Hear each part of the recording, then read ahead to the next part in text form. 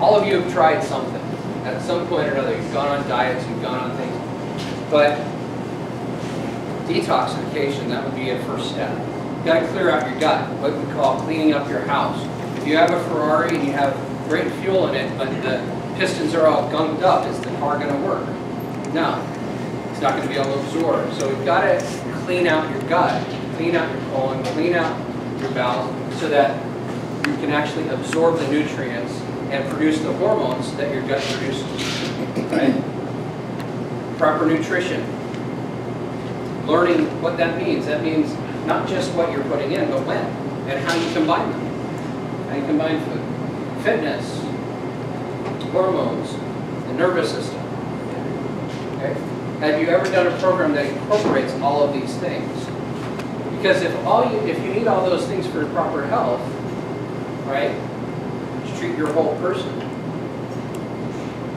which one of these elements do you want taken out?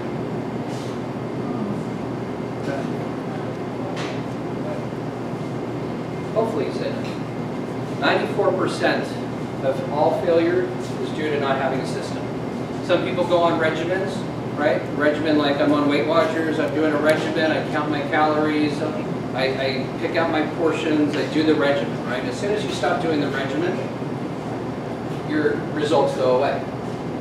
You have a system, step by step. Even if you were to go off that system, you can always go back to it. It's a system. And it's really simple to follow.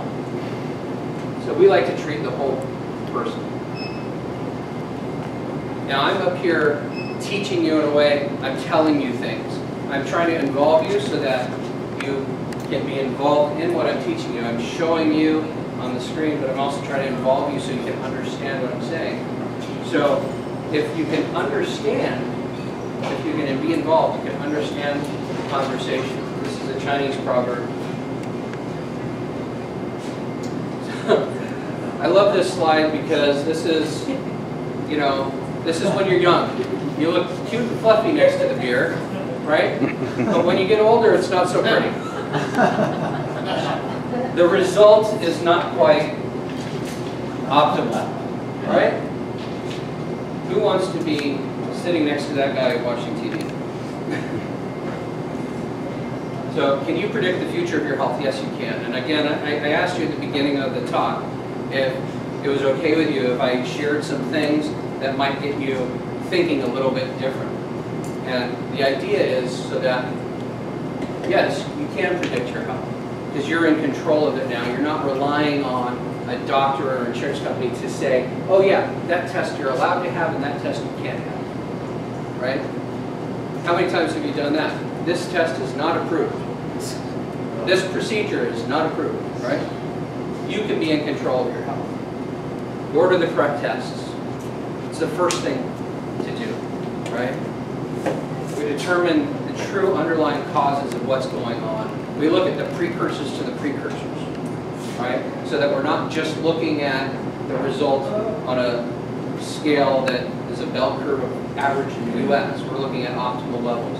We focus on the cause and not the symptoms. Like I said, we don't treat any disease. We treat a whole person. And really, you're the one treating yourself, right? We correct those dysfunctions, not altering the labs with drugs. Again, I said to you before, if you weren't taking that medication, would your labs show the same result? The drug is pushing down your labs, pushing up your labs. They're the one, it's the one changing your result, not you, not your lifestyle. If you stop taking that drug, your results go back. So we stop altering your labs with drugs, and we start treating you so that the labs change on their own. We address the body as a whole. Again, we have a systematic approach, right? So our approach is designed to make it easy to follow so that you can do it without me. However, mentoring is really important. Who here has ever had a mentor? Coach, somebody who you've learned from or trained? No? Nobody? No. Some of you? Okay, so about half the room, right? And do you think that it would make a lot of sense to work with somebody who's seen the pitfalls so that you can avoid them, make it easier for you? That's what mentors do. They also help keep you accountable to what you say you're going to do for yourself. So we create a personal lifestyle program. It starts with a complete wellness evaluation. Okay? What you get in that wellness evaluation is a consultation. So we literally spend a half hour to an hour going over a questionnaire that is more questions than you've probably ever been asked, right? Wellness evaluation. So we go over all of your labs, we go over your conversation with you. What's your history? What's your family history? What do you feel like? What kinds of things do you want to do? What are your goals? You know, I mean, everything that has to do with your health. And then we create a plan of action for you. We make it so that it's simple, so that you can do what you want to do. Now go back and remember how much it cost for that 7 minutes of a doctor's office? And maybe the value that you got from that? This is the total value. This is what we charge for this consultation. Not that much, is it? It's pretty good value for an hour of hearing some information. Did you get more information this hour than maybe you would have gotten previous 50 years in some cases, right? Well, good news is that this hour is with you and you alone, and it's on your information. But I'm not charging that. But for people who come to the talks, we don't do the $287. That's only for people who do not come to talk. It's $87. It doesn't cover my time. I mean, truthfully, right? That does not cover my time. So why do I do that? Anybody else? You care. I'm passionate about it, yeah. I want to take away any excuse you might have. Right? I want to take away any excuse you might have to not do that. Because everybody can afford $87 for an hour of their time to go over stuff that they've never gotten fixed that makes them healthier and feel better, right? And if you have a family member who would also like to come in, we only do $47 for them. You come in during the same time, but we go over their labs exactly the same as we would go over yours. We just extend the time out, right? Now, if you want to come in and your spouse does not, I still ask you to bring in your spouse, because the kind of information that I'm going to be giving you is not information that you can just easily translate to them when you get home. I want them to hear what I have to say, and I want them to hear what you have to say, because they're going to be your support system. So there's no charge for them if they don't want to have a consult for themselves, but I still ask that you bring them so that they can get the information the same as you got, and they can be there to support you as best as possible. And that is really all it is. What we're going to ask you to do is, if you're interested in that, we're going to pass out a form that you can sign up for a consultation.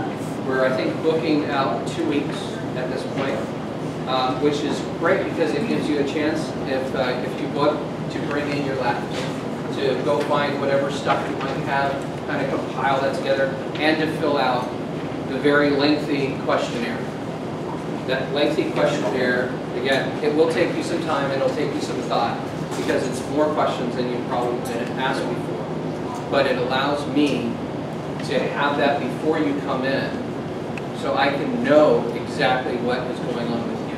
Do you have an age limit? How young? How young? No, the only limit I have is if they're under 18, that they are in with a parent, and no, there's no age limit. So they would consider, that would be an extra family member. How do you know which labs to take to go get? If you've already had your labs, then bring them in. If you haven't, then part of the program that we have is I send you to get labs, and I'll know based on the questionnaire what labs. But I have some pretty standard ones that I do for everybody.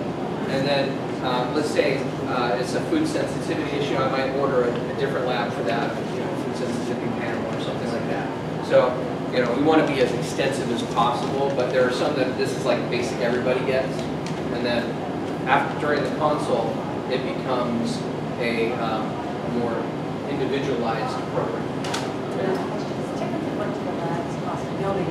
Well, okay, so none of the questions were, and again, you can answer that, I'll answer that for you. It's a great question, and the programs that we put together, labs are included in them, so that you don't have to worry about it.